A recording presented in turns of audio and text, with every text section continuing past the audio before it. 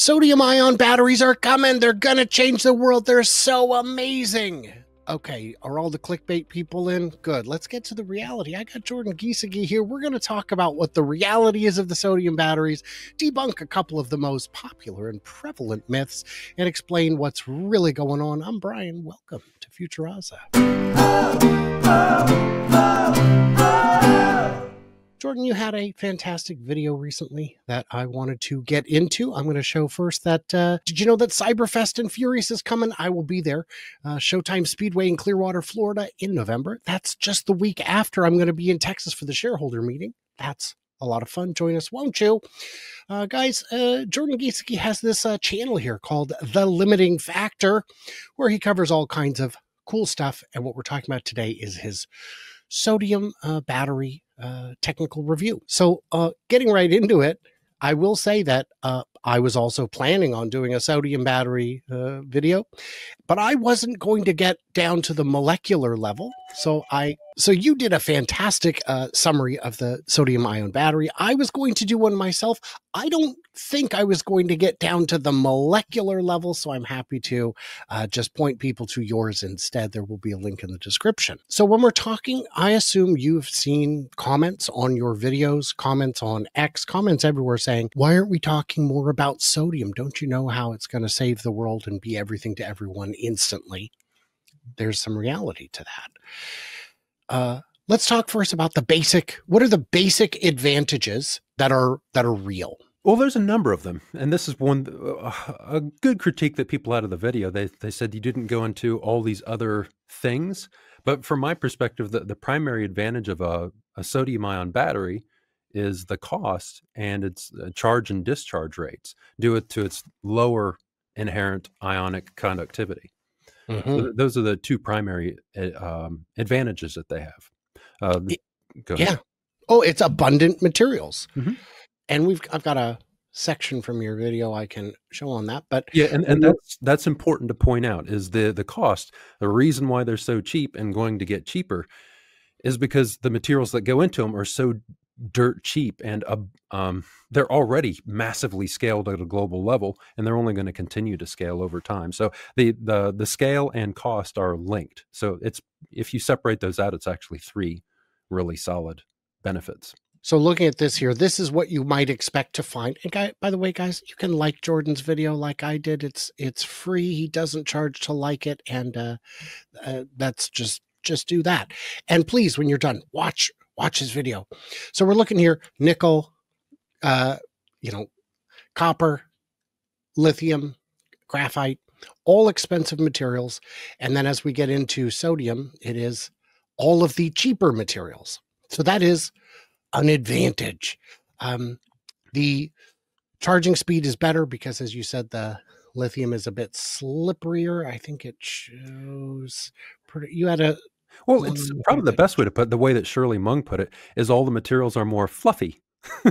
Okay, sure. Because the way that sodium forms bonds within the cathode, for example, is that it's there's just a bit more space. There's more space between all the ions, so they can slide in and out of the cathode structure more easily. And then when they get to the electrolyte, the electrolyte is kind of less sticky is probably the best way to put it, so they can flow through easier.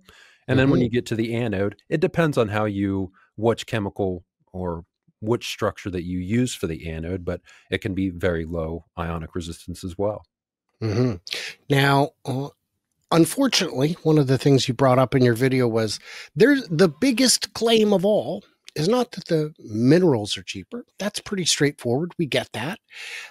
It's that, therefore, the packs themselves will be 90% cheaper.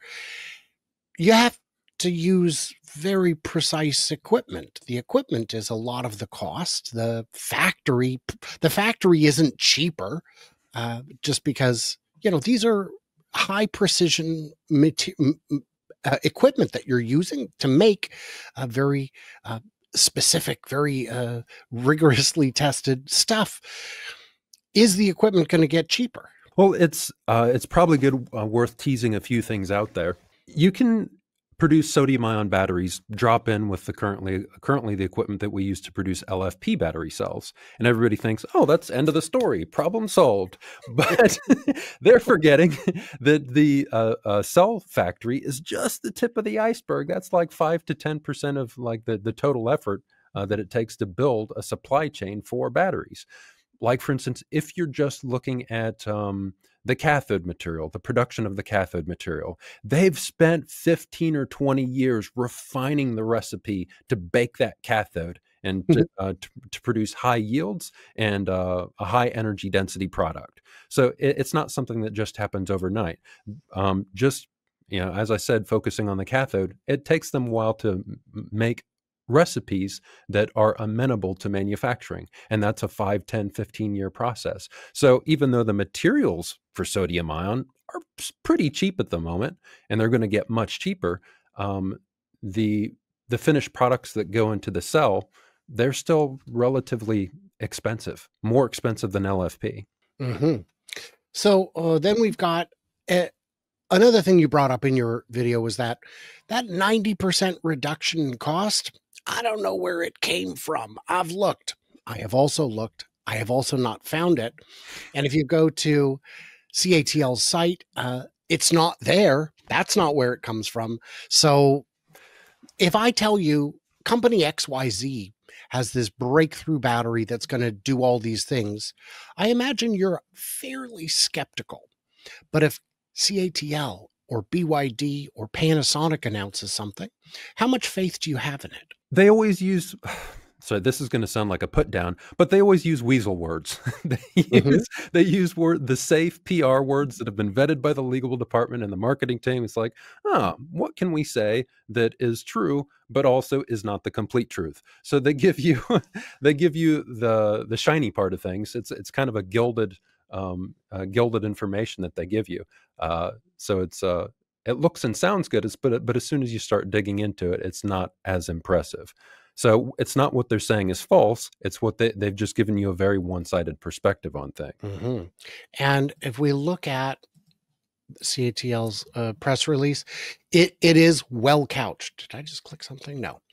It is well couched. They are telling you with certainty that, here's some of the charge things that it can do that make it better, and other safety factors. They don't burn. That's great. That's not surprising. I think that's been known for some time. Well, here's the thing. It's a degree better of safety. And this is one of the, in my comments, something that a lot of people brought up. And they're like, well, sodium ion, it's impossible for it to catch on fire. It's like, no, it's less likely to catch on fire. And it's not actually a selling point, because right now they already have lithium ion battery cells to the point where the error rate is 1 part per billion. And so what you're talking about is the number of defective battery packs. Even if every vehicle that we made in the world was with batteries, you'd only have like 10 to 100 defective packs in the entire world. And then in terms of going a level lower than that, there's the number that are defective, and then there's the number that catch on fire, which is even a fraction of that. So we already have lithium-ion safety solved to the point where it's good enough for the manufacturers. For example, roughly 10,000 car crashes per year are caused just by the wheels falling off. You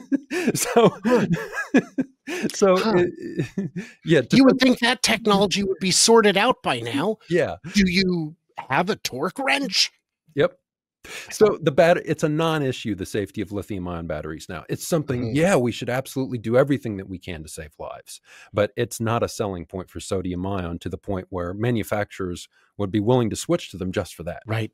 And LFP batteries themselves have gotten very fire resistant. And there's a new standard coming, I think, in the next few months or maybe 6 months in China that sets even higher standards on fire resistance. Fire as a EV issue is, I think we will agree, dramatically overblown. It is not very common. It was a fair criticism a decade ago, but it stopped being that about within the past 5 years. And now with these new standards and improved pack safety, it's Yeah, it's a non-issue. I was saying to Sandy Monroe that something can't burn, and he said, "Oh, it can burn. Give me enough temperature, I'll burn a rock." It's like, oh yeah, yeah, you can vaporize a rock, sure. I mean, that's what happens to meteors all the time. And anything that stores energy inherently has the potential to, an increased potential beyond a rock to burn. So I 100% agree with your point, and I'm just reinforcing that this idea that there's a perfectly safe battery out there, it's never going to happen. The other misconception I saw, and I've seen a lot, is, well, these are going to be cheap, Jordan. They use salt. They don't use salt. They don't use table salt. What do they use? They use sodium carbonate, which is Well, that's bubbly salt water. I can drink that. yeah. So it's just made from I think it's trona is the ore that it comes from, but it's soda ash, and yeah. So there's still huge amounts of that out there, but it's just um, when people say that, it becomes immediately apparent that they haven't really looked into it at all when they say use it. They run on table salt. It's like, okay, you're close, but Right. it would have taken 2 minutes of research to look into that. And would you say that that's comparable to how not all lithium is created the same? You want spodumene or Spodumene, yeah, that's spodumene? right. Hmm. Yeah. So with lithium, it's not any lithium you want, it's certain kinds. This is the same, but sodium carbonate is easier to find than than Well, and what it comes down to is this: the battery uses sodium carbonate as its primary chemical, because when they make the electrolyte solution or when they make the cathode, it's just there's certain chemicals that are easier to use. You could use sodium chloride, which is table salt, but then the cost would go through the roof because you'd have to convert that sodium chloride to other things. Mhm. So you want to use the specific chemical that facilitates all those manufacturing processes the best, or that can be directly used in the battery. Right. Less refining steps if you start with the correct thing, with the right ore. And yeah, I'm sure you could start with seawater. It's just going to be a lot more steps. And if it was like a wartime effort and that's the only thing that nation had for an electrolyte, go for it, I guess, but not the ideal solution. Um, One of the things you covered was the energy density, uh, both gravimetric and volumetric. Those are improving. Um, CATL saying that they could already be at 175 watt hours per kilogram, I think it was. Correct. And that is quite reasonable. That puts it on par with, LFP, depending on the LFP cell. 175 watt hours per kilogram. How important is this for automotive use? Well, there's always this ongoing debate over watt hours per kilogram and gravimetric energy density. And what it comes down to is which one of those things is limiting the range of the vehicle. And it really depends. Like if you have super high gravimetric energy density, then and you have something with low volumetric energy density, that's what's going to limit the amount of batteries that you can put in the vehicle and therefore your range. Um, yeah, and then the inverse can also be true. So what's the limiting factor? So so you want to use the He right said metric. the thing. It's He in said the it. so you want to use the metric that's most relevant. So you can't just like fixate on one thing. So we have the gravimetric and volumetric energy density of lithium ion battery cells to the point where they're great. So we could stop now and just start focusing on reducing the cost. Or continue focusing on reducing the cost. Whereas for sodium ion batteries, it's a different story. The gravimetric energy density, it's good enough to where it's not going to hurt the range of the vehicle by virtue of being too heavy and creating too much, being too hard to haul around. But the problem with it is the volumetric energy density is low, so there's only so many that you can fit under the vehicle unless you're willing to eat into the cabin space and like make a thicker floor, for example. So sodium ion batteries are probably around at best Their volumetric energy density is about 20% worse than lithium ion batteries, but more like 30%. And this is what I've seen in some of the production vehicles that they have coming out is you can have the LFP pack or you can have the sodium ion pack with 30% less range because that's all the cells we can fit into it. Yes. And when you say, well, I'll tell you that there is no limit to how much you can cut into the cabin space. At least that's what GM said when they built the Hummer. Because I don't know if you've seen that pack, but it is a foot thick. It is, that battery pack does way more than a Honda Civic. I'm not exaggerating. So that's silly. We have seen, I assume you have seen as well, sodium battery vehicles deployed in China. There are a number of them. They've actually had them for a few years. They're the range is shorter. They're city cars. But if you need a city car, who cares? Yeah. And this is another critique of the video. People were saying, well, the sodium ion batteries have been around for years. And I'm like, I didn't discuss that at all. The key point that I had in the video is it's going to take a while before they get to scale. We had LFP battery packs 15 years ago, but we really, like Tesla, didn't start using them in their vehicles until 5 years ago. So it was a decade there before they started being used in large quantities. And it's same is likely going to be with sodium ion. You'll see them in all sorts of products, but not the products that most of us are going to be using. That is absolutely true. And especially in the US, we are kind of far from everything all the time.